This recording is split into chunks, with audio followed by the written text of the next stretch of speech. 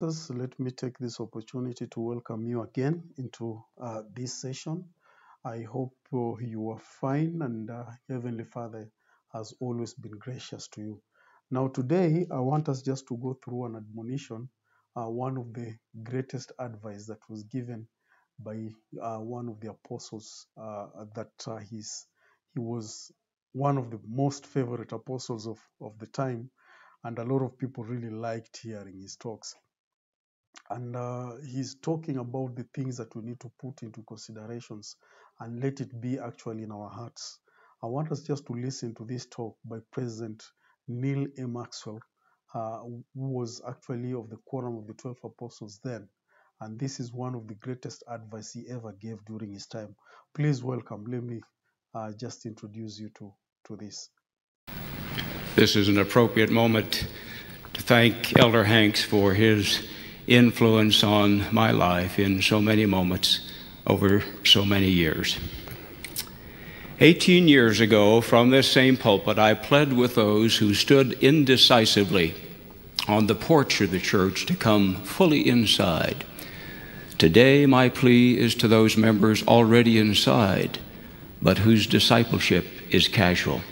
Individuals whom we love, whose gifts and talents are much needed in building the kingdom. Any call for greater consecration is, of course, really a call for all of us. But these remarks are not primarily for those who are steadily striving, who genuinely seek to keep God's commandments and yet sometimes fall short. Nor is this primarily for those few in deliberate noncompliance, including some who cast off on intellectual and behavioral bungee cords in search of new sensations, only to be jerked about by the old heresies and the old sins.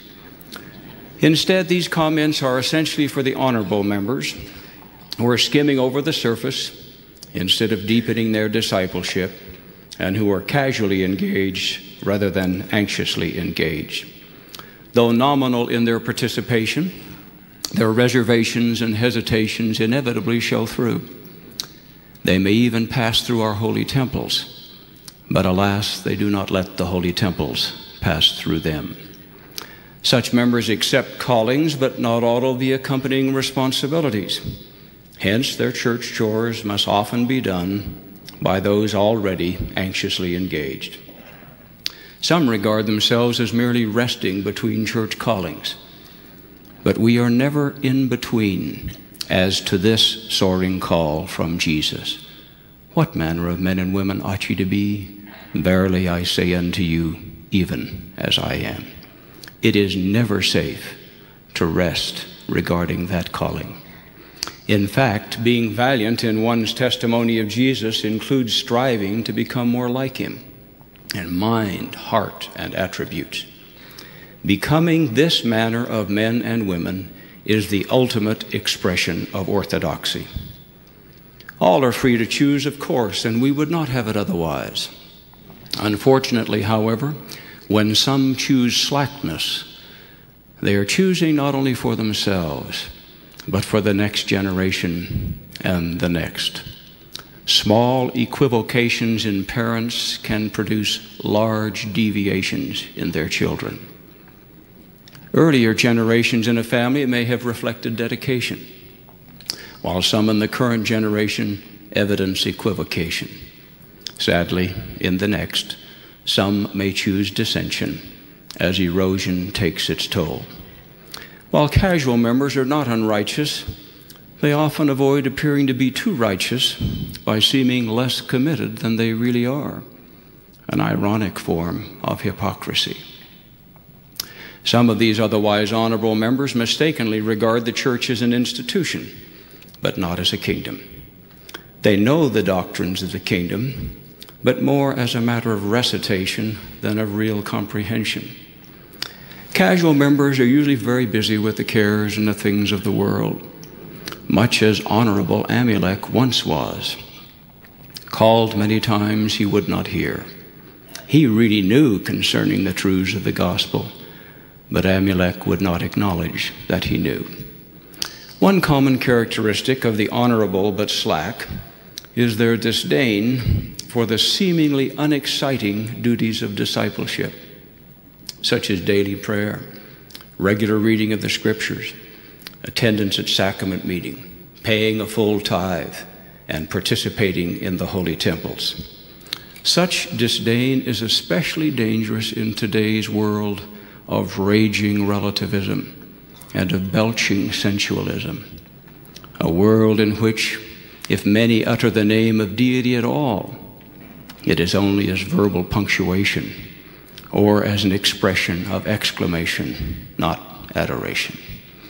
In contrast, those sincerely striving for greater consecration neither cast off their commitments nor the holy garment.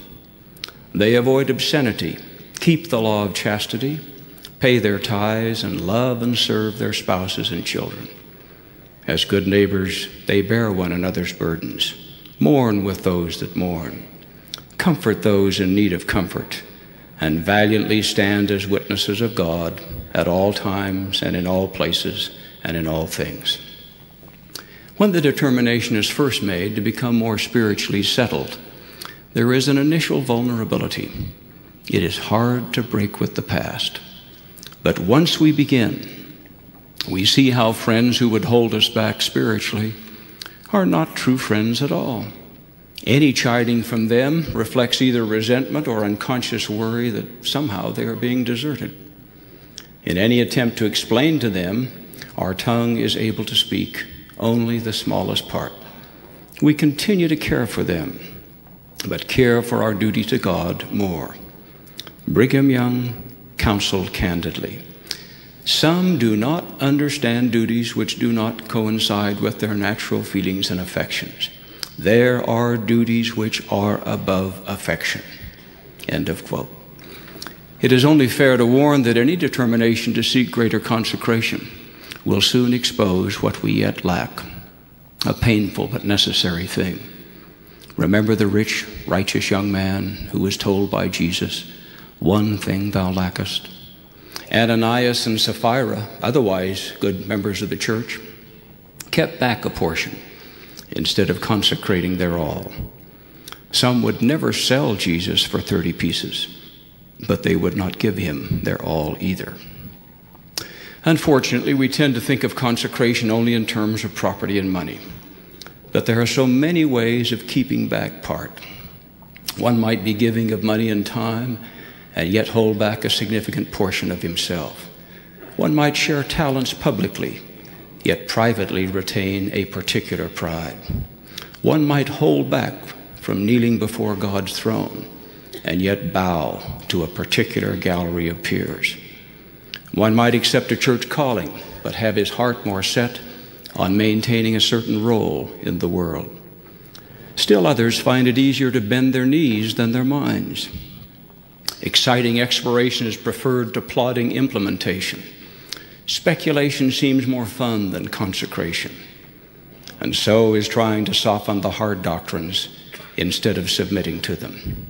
Worse still, by not obeying, these few members lack real knowing. Lacking real knowing, they cannot defend their faith and may become critics instead of defenders. A few of the latter end up in the self-reinforcing and self-congratulating Hyde Park corner of the church, which they provincially mistake for the whole of the church, as if London's real Hyde Park corner were Parliament, Whitehall, Buckingham Palace, and all of England combined. Only greater consecration will cure ambivalence and casualness in any of us. As already noted, the tutoring challenges arising from increased consecration may be severe, but reflect the divine mercy necessary to induce further consecration. If we have grown soft, hard times may be necessary. Deprivation may prepare us for further consecration, though we shudder at the thought. If we are too easily contented, God may administer a dose of divine discontent.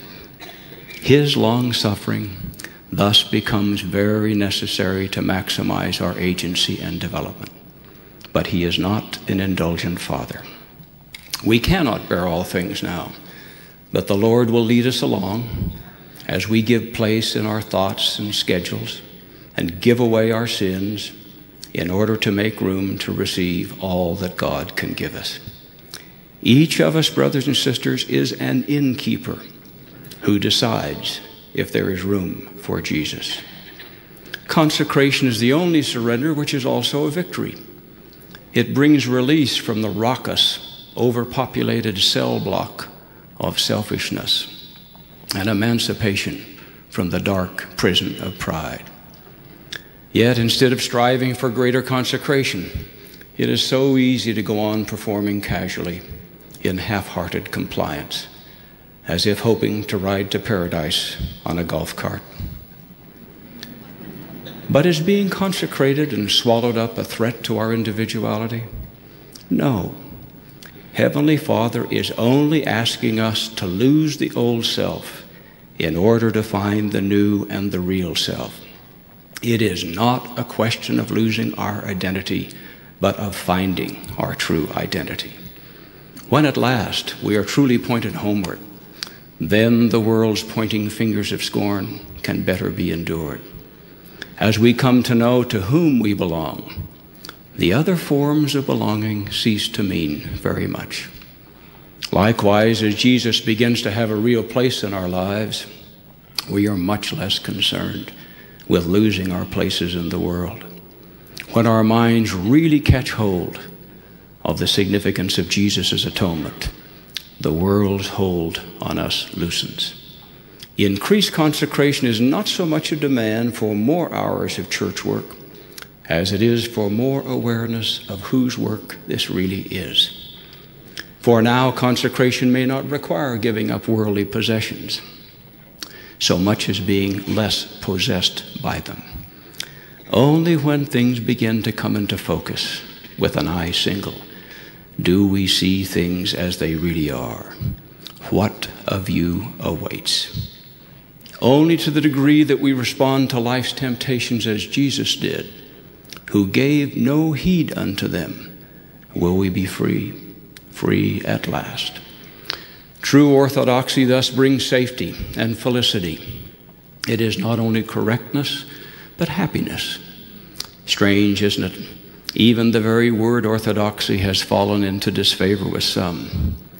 As society gets more and more flaky, a few rush forward to warn shrilly against orthodoxy. Remember how, with Pharaoh's angry army in hot pursuit, ancient Israel aligned themselves with the Lord's instructions. Moses stretched forth his hand, and the Red Sea parted, with towering walls of water on each side. Israel walked through a narrow passage obediently and no doubt quickly. There were no warnings about conforming that day. There are passages ahead which will require similar obedience as prophets lead the men and women of Christ in a straight and narrow course. Becoming more like Jesus in thought and behavior is not grinding and repressing, but emancipating and discovering. Unorthodoxy in behavior and intellect is just the opposite. A little pornography may lead not only to child and spouse abuse, but it slowly sucks out the marrow of self-esteem. A little tendency to gossip can lead not only to bearing serious false witness, but more often to malicious whispers, which, unfortunately, memory will warehouse as a shout. A little criticism of the brethren, which seems harmless enough, may not only damage other members, but can even lead to one setting himself up as a substitute light unto the world. Yes, happily, some such prodigals do come back, but they usually walk alone, unaccompanied by those they once led astray. Jesus counseled his disciples, "Wherefore settle this in your hearts, that you will do the things which I shall teach and command you." Getting thus settled precedes consecration. The prophet Joseph Smith said, "Gospel knowledge does away with darkness, suspense, and doubt. and that there is no pain so awful as that of suspense. Being settled keeps us from responding to every little ripple of dissent as if it were a tidal wave. We are to be disciples, not oscillators, like a reed shaken in the wind. More members need the immense relief and peace which can come from being settled, without which those individuals will be like the troubled sea when it cannot rest. There is another special reason to become settled. We will live in a time in which all things shall be in commotion. The uncertainties, upheavals, and topsy-turviness of today's world will be such that those who vacillate and equivocate will be tossed about by severe turbulence. Finally, if we shrink from deeper consecration, then we are not worthy of him who, for our sake, refused to shrink in the midst of his deepening agony during the atonement. Instead, Jesus pressed forward, giving his all and completing his marvelous preparations unto the children of men. Consider, what if Jesus' mortal messiahship had consisted only of remarkable sermons, or was further enhanced with healings and other miracles, but without Gethsemane's and Calvary's awful but consecrated hours of atonement? How then would we regard Jesus' ministry? Where would mankind be? Brothers and sisters, whatever we embrace instead of Jesus and his work will keep us from being embraced by him upon entering his kingdom. May we get settled and prepare now for that marvelous moment then. I ask in the name of Jesus Christ. Amen.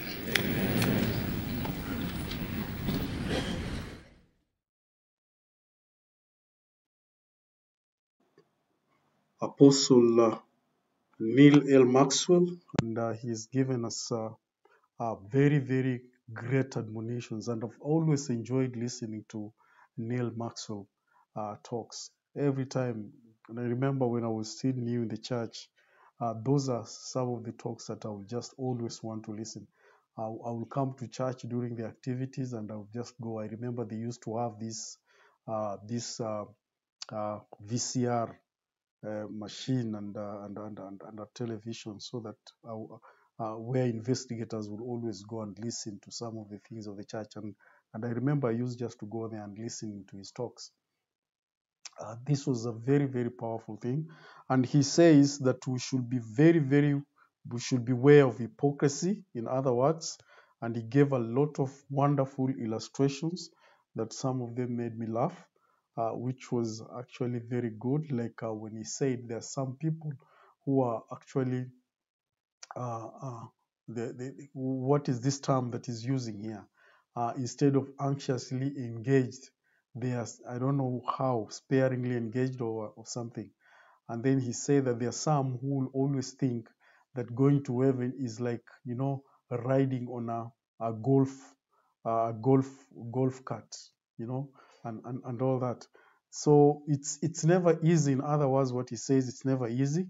It needs some serious diligence, and we need exactly to be very, very diligent in the things of God. And that is what Christ, when he summoned his disciples, and he told them, let this settle in your hearts, because it is something that requires our diligence.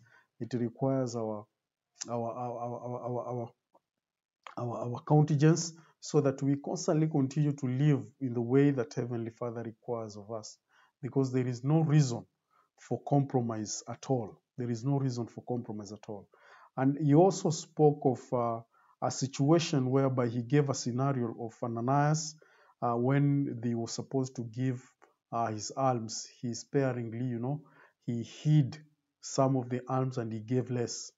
And he said there are those who, instead of actually stealing from the Lord, they actually don't give at all.